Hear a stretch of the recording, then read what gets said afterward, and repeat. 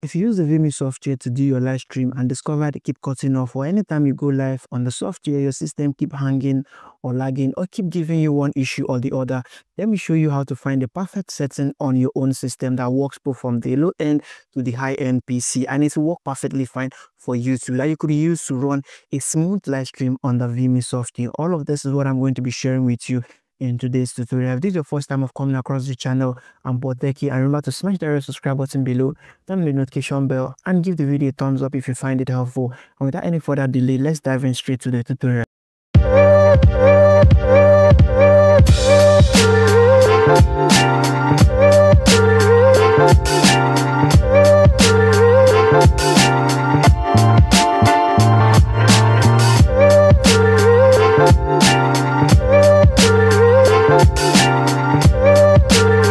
First off, hop over to the vMix software, click on the setting here. Beside the stream, you have the stream button and the setting icon beside it. Click on that.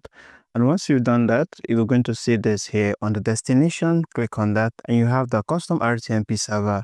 You also have the Facebook and some other ones as well. Now, here's the most important part. This place where you have the policy, click on it and you're going to see Facebook already have some outlined quality for you that you could use.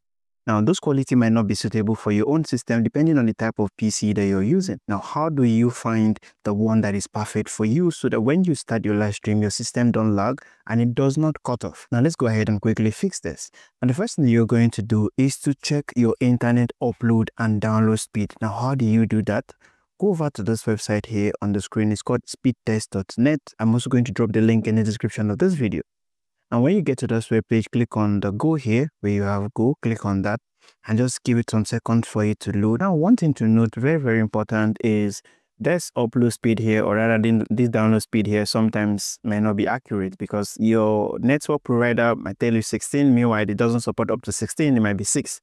So it's always very important for you to check it, but don't be deceived by this number because it's not always accurate. Now, when you've checked your download and your upload speed, what next you do is to hop over to this web page here. This is the YouTube web page where you get the suggested Mbps that you should be using on a particular resolution that you decide to make use of. Now, if you're going to use 4K as your resolution, the Mbps that you recommend, the minimum and the maximum. Because a lot of you will think because my internet upload speed supports 16, that means I can use 10, I can use 20. No. Here's we're going to go run through the breakdown of the supported Mbps by YouTube based off of the resolution that you choose to make use of. Now, over here, you're going to see 4K. It says minimum Mbps should be 10 and then the maximum should be 40. Okay, and then the recommended is 35. Now, if you decide to do the 2K, the minimum Mbps is 6 and then the maximum is 30. The recommended is 34.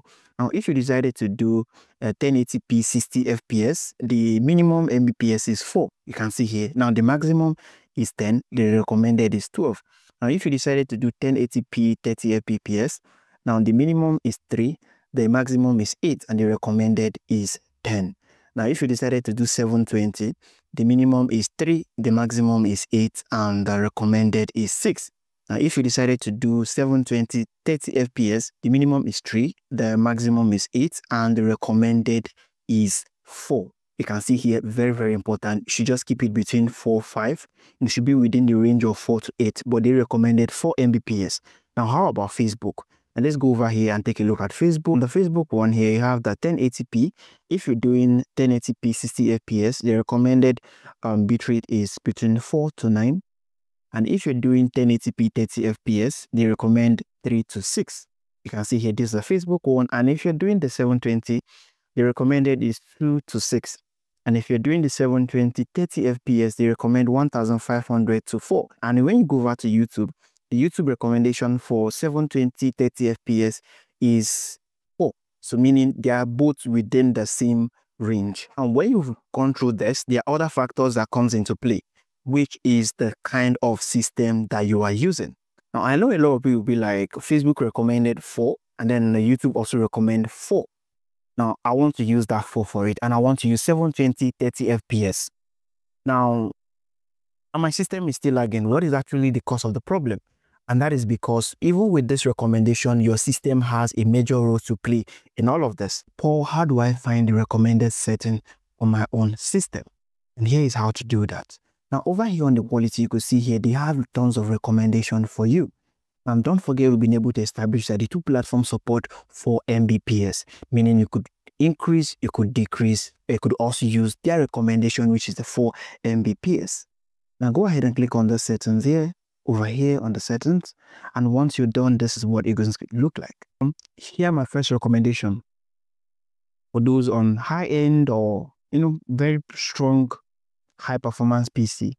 Here's my first recommendation. You could also go ahead to have this clean and nice live stream. So this is my recommendation here on the screen.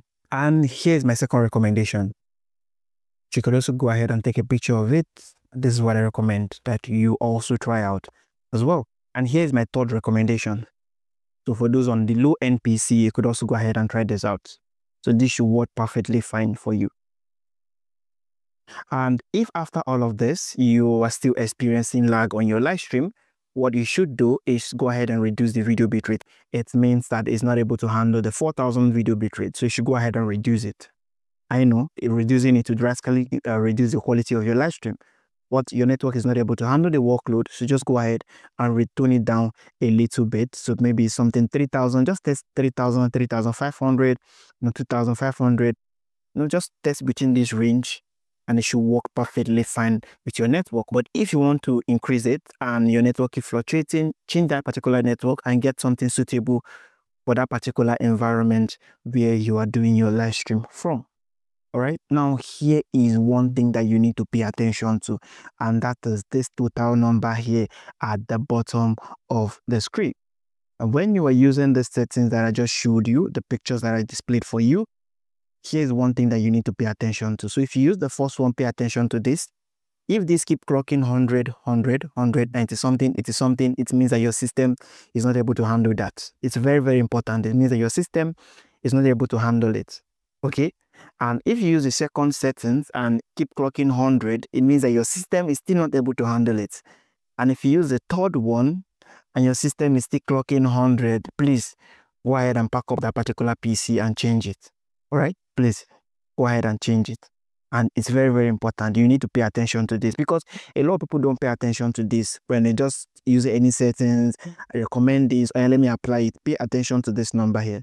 Okay, you pay attention to the GPU memory, the CPU vMix, and also the total number. And this tells you how the software is performing on your system. The lower the number, the better for you. The higher the number, it's actually going to disturb you. Because if the number clocks 100 or 80 or 90, it means your system, your PC or the vMix software is going to lag. You're going to experience a lag and your streaming is going to keep fluctuating. So always pay attention to this number. It's very, very important. If the number is low, you shouldn't experience anything as lag. So, it's very tiny. A lot of people don't actually see it or don't pay attention to it. Is one key thing that you need to pay attention to whenever you want to use the vMix system or any system at all that you're installing the vMix system software on. Pay attention to that number, and whatever the number it gives you when you run your first test, it means it basically explains if you should go with that or if you should change it. So thank you very much and see you on the next one.